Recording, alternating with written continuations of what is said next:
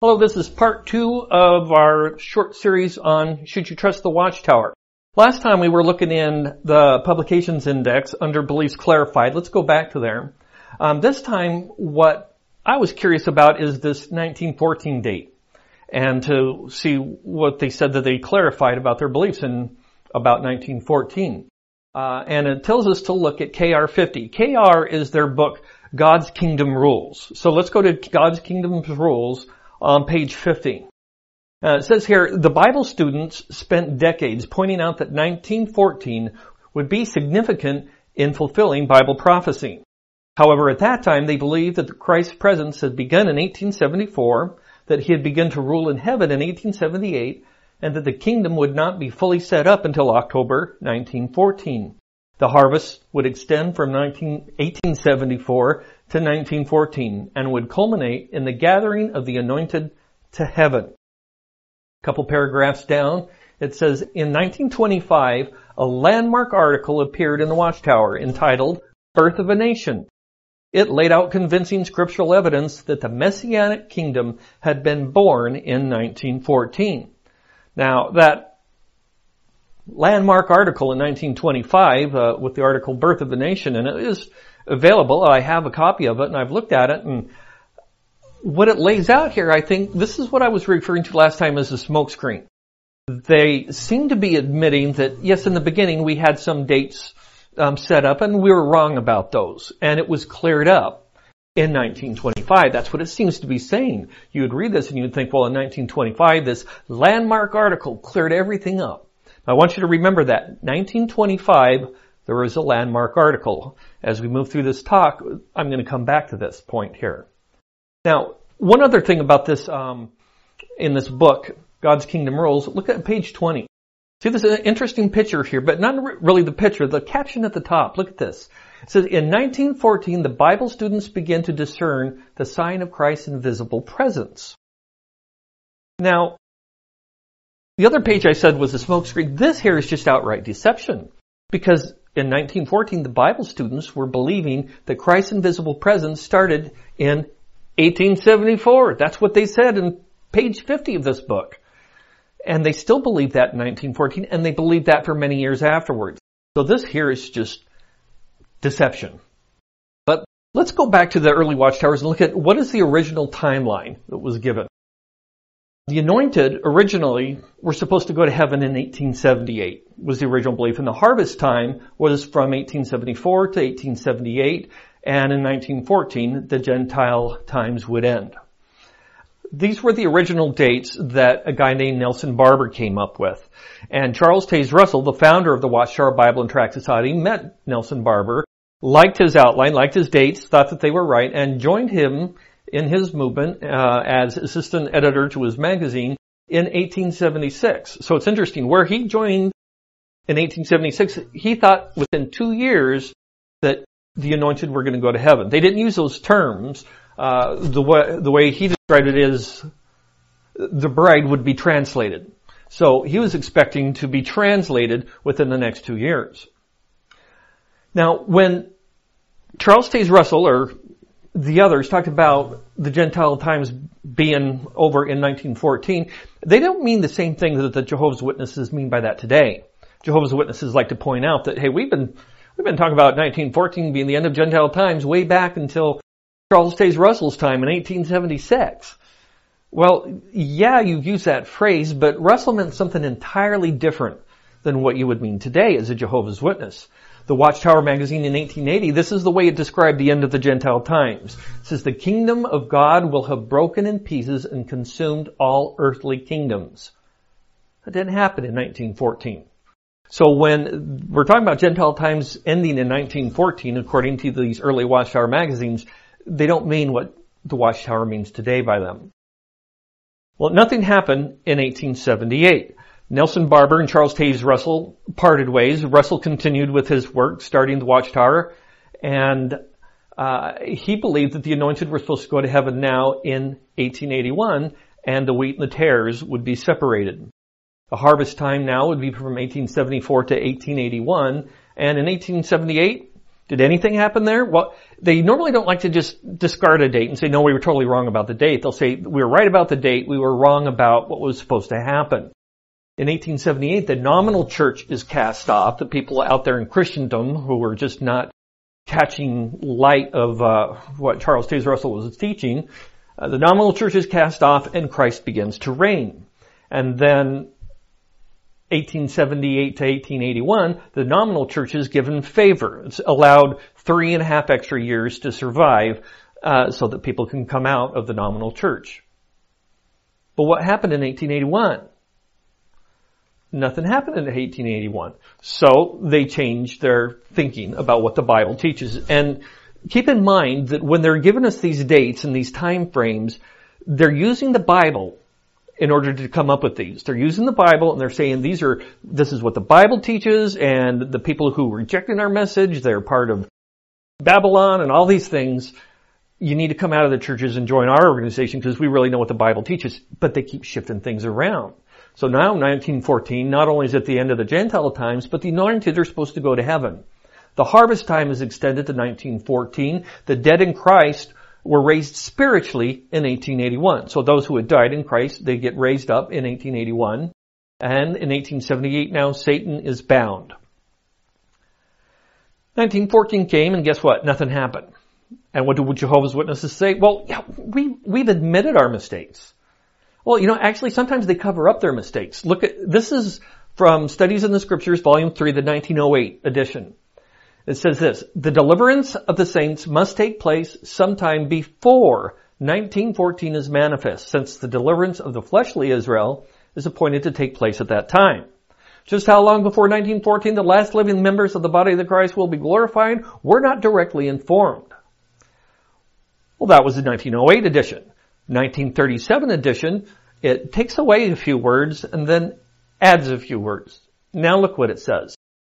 That the deliverance of the saints will take place sometime after 1914 is manifest. They totally changed the meaning of their own text in order to hide the fact that they were wrong about what happened in 1914.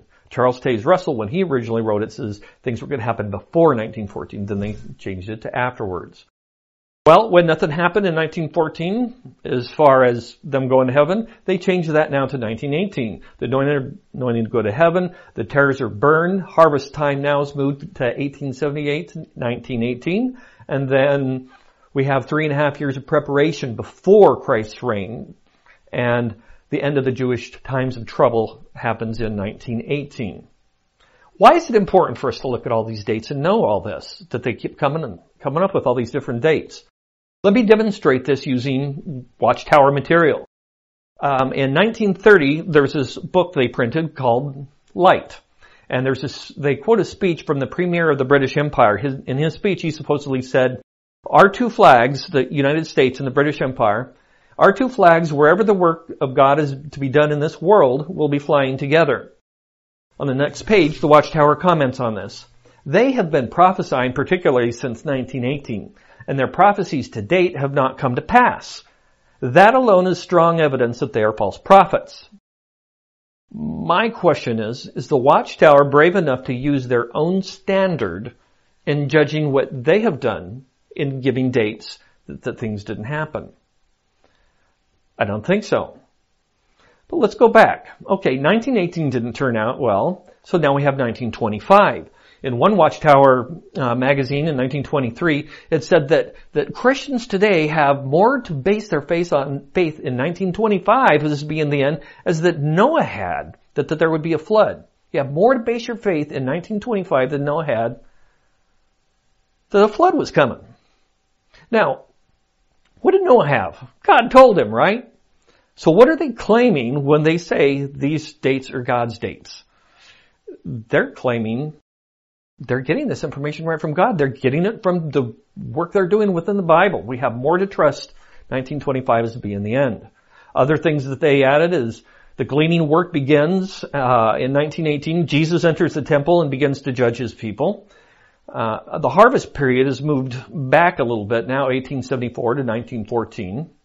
And in 1881, when the bride was translated, supposedly, the 144,000 was filled. The 144,000, that comes from the Bible, the Revelation 7. And according to their teaching, this is all of those with the higher calling. There can be other people who can be saved that are going to go to heaven, but they're of a different class. Later on, the Jehovah's Witnesses developed the idea that this other class don't go to heaven at all, they stay on earth. But for this time, there's 144,000 with the higher calling. This number is filled by 1881. Well, some of the people start to fall away who were part of the anointed class after 1881. So now we have a period of time between 81 and 1918. For the 144,000, those could be refilled, those numbers of people who fell away. Now, remember what I started with, the landmark article. What year was it? 1925. And what do we have in our timeline here? 1925 is supposed to be the date when the anointed go to heaven. The landmark article, all it did is took focus off the prediction that the anointed were going to go to heaven in 1925. That's what the landmark article did. It didn't change things to make an outline like this that the Jehovah's Witnesses would believe today. Let me show you the outline that the 1925 landmark article shows us. 1874 is Christ's invisible presence. Christ begins his reign in 1914, and Satan is cast out of heaven. And the anointed class patiently wait for the kingdom. They've been waiting for 36 years now. Satan causes the Watchtower leaders' imprisonment in 1918, and that's a fact. A year later, they were let out of prison. 1919, the church flees into the wilderness. The wilderness signifies a place of safety. After that, in 1922, there's a big campaign by the Watchtower to advertise the king and his kingdom. And this is all supposedly something that you can find by studying the Bible. You can find these dates in there and their significance. Well, yeah, we know 1925 didn't work out, and they kind of pushed that away. After 1925, they still had problems with some of their teachings that they don't agree with today. 1914 to 1918, first part of the Great Tribulation. Jesus inspects his temple in 1918. The Elijah period of the church is from 1874 down to 1914. This was taught in 1931. Now, 1935 comes along, and this has changed. Elijah period is now 1878 to 1918. The Elisha period of the church starts from 1919 and continues on after that. Let's go back to that book we were looking at earlier, God's Kingdom Rules. On page 20, there was that picture with the caption. It said that in 1914, the Bible students begin to discern the sign of Christ's invisible presence. This book was published in 2014. Recently, they were saying that this is what was going on in 1914. Now, when they talk about Christ's invisible presence, it's synonymous with the term his second presence. And I've looked back through these magazines, and this just isn't the case. For instance, in 1928, they were still saying 1874 was the time of Christ's invisible presence. Well, this did begin to change. In 1930, in January, they said it was 1914. But don't get too excited. That's the date the Jehovah's Witnesses believe today, but it still changed a lot. 1931 saw a lot of changes. All these dates were 1931. January, they said it was 1918. In May, they moved it back to 1914 again. September 1st, back to 1918, and September 15th, 1878 this time. In 1932, they said the second coming was in 1914. However, it was interesting, in this magazine they said his coming was in 1914, but the saints at the time didn't recognize his coming until 1918. Well, 1933 saw a lot more changes. In May, they said it was 1918. June 1st, it was 1874. June 15th, they said it was 1918. Now, they seem to hold on to this belief for about 8 more years. In 1941, there was a couple changes. In March, they said it was 1914. And May, they said 1918. Now, interesting, similar like the other prediction, they said that his coming was in 1918. However, the saints didn't realize it until 1922. About 1944, we see them landing on 1914, and they're pretty much staying there. Does this bolster your faith in the teachings of the Watchtower? them trying and struggling to figure out when the end or when Christ came. In 1918, supposedly, the 144,000 were filled. Originally it was 1881, now it's 1918. The current timeline that the Jehovah's Witnesses would use today would look something like this. 1914, Christ reigns. His invisible presence is here. Satan is cast out of heaven. And between 1914 and 1919, there's an inspection and cleansing period. And 1919, the faithful slave, which is the governing body, is appointed, and the anointed start gathering wheat. In 1935, the 144,000 number is filled, and harvest time continues. It starts in 1914 and continues until the end. Now, later on, they predict, well, at one point they had predicted 1975 was going to be the end. I'm sure some of you out there are wondering if I'm going to talk about that. We're just going to leave that for now. Just enough in their early history makes me want to ask the question again. Should you trust the Watchtower? After looking at all the states, do you think the Watchtower is trustworthy in admitting the things that they've taught were wrong? And are they trustworthy in continuing to teach you truth now? Whenever they would make these changes and these dates move around and everything, they're saying this is based on the Bible. Can you really trust that they know what the Bible teaches? I'd have to say no. Now, on the next part, we're going to be talking more about the faithful slave. Who is a faithful slave? They're supposed to be the ones that are giving us meat in due season. Well, what's the meat in due season? Let's take a look at that in the next time. Thank you.